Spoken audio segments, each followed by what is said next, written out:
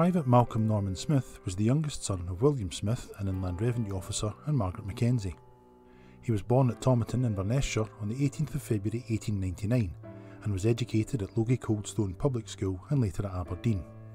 After completing his education, he worked in the Tarland branch of the Union Bank of Scotland. He joined the 6th Battalion of the Gordon Highlanders on the 31st of March 1917 and served on the Western Front from April 1918. He died on the 13th of October 1918 at No. 30 Casualty Clearing Station from wounds received in action.